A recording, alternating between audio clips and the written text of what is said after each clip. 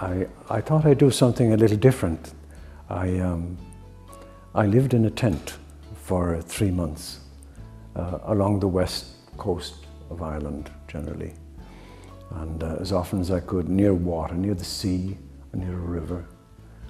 It was a kind of an experience of meditation and prayer and being completely free. That was, I think, the best thing I ever did for myself, easily. It was after that I, immediately after that, I began to write the first book. It kind of started me writing.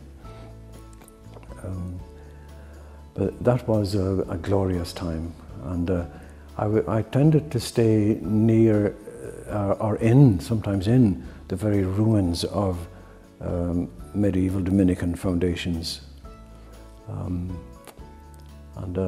That was lovely. It was like connecting to the past, and it was a time where the weight of things was able to impact on you somehow.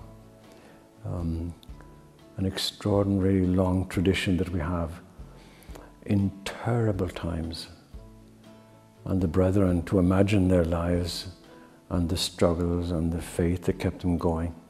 It was deeply moving, yeah.